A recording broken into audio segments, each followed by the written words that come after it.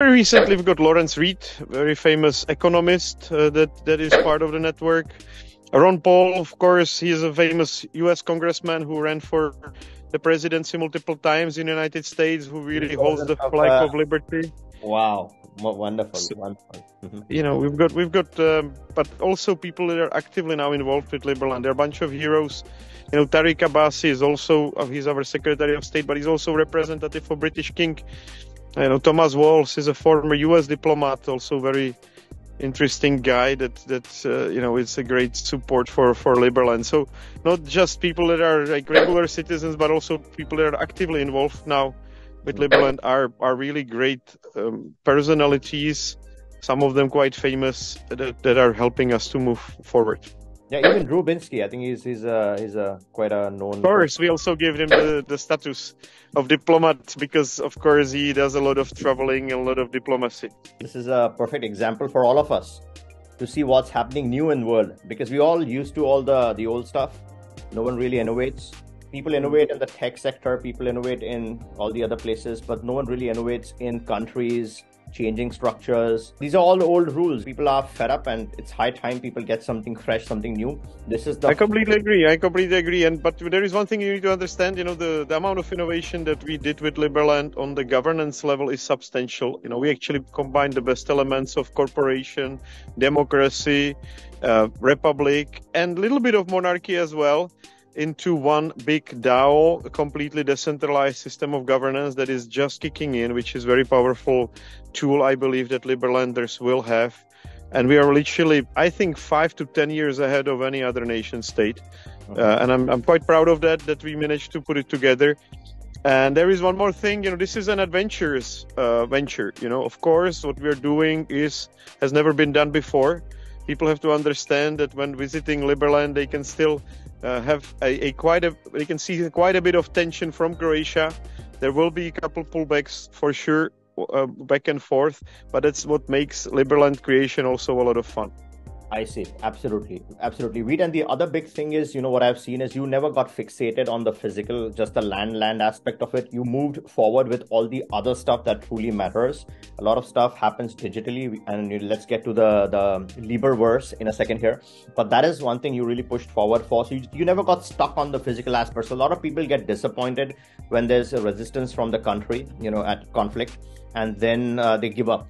They don't pursue their process. But in your case, you went all ahead in all directions, which is what truly stands out compared to the rest of the other. Yeah, and and there are two things. I think you're right in this. That there are two things. I really wish our metaverse project was pushed more strongly forward because the guy that was operating it is actually now the physical mayor in Liberland.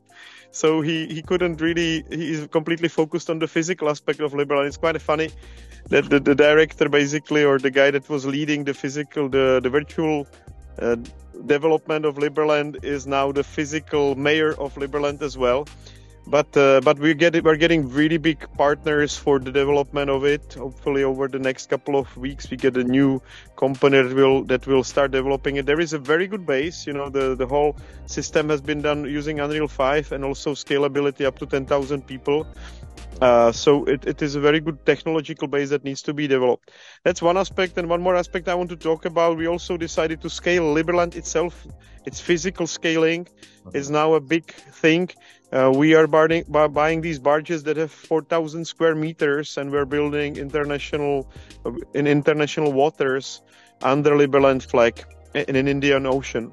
So it's one of the more exciting side projects that Liberland is doing. So we're also scaling Liberland territory basically by building a floating city. It has started already at the beginning of this year, or actually already at the end of last year. And then I had just called from the barge, how is it going and what will be the next development phase. Got it. Now, this is substantial, wheat, and controversial at the same time. Indian Ocean, obviously, all the countries will try to claim some part of it as their territory. Would this be something that they would approve, you think? Or this is mostly, as long as you're renting the place, you claim that you have your So what is the recognition from other countries? Aren't they going to create an issue with someone being in their No, waters? we're completely in international waters in this case, and there is no reason why we should clash with some other countries. Like we're really out of any jurisdiction that you can think of, and again, so we have looked into this quite deeply, and we don't see a big problem there. Got it. Got it. That's wonderful and that's amazing because that was one of my questions. The land itself is finite. There could be some risk. So having an alternate, pockets and that's it. And that also decentralizes yourself from, especially the model in which you're working. So this is a huge, put forward in the right direction. That's amazing to know. Thanks for pointing that out. Yeah, I think this just makes sense. I don't know why, but for some strange reason, nobody really launched any serious seasteading project until we started it last year, under the with the help of this great gentleman Samuel, that also is actually ambassador of Liberia to UAE, and he also is one of the great guys to help the development of our blockchain governance. It was interesting to find out that the ambassador of other country is actually fixing the code of our DAO last year when we were doing the final sprint. So I'm really happy to have him on board, and we just spent 1 hour on the call on the next steps of development of this floating city. This is fascinating information which a lot of people haven't heard elsewhere. Veed, thank you so much for sharing it. And the list of people that you mentioned, especially Ron Paul, right, a big personality within the US governmental structure. Apart from that, I personally have come across a lot of people from the military. So a lot of people from different Western governments and their military are actually connected to this initiative. They're looking forward to this. That is fascinating. Definitely, and I'm now in the process of getting the right partners from Hollywood and from a diplomatic field to foster the publicity and the news about Liberland globally, because the fact that we are settling is something that should have a decent coverage in the world media, and I hope from next month on we will be able really to hear about Liberland from all sides.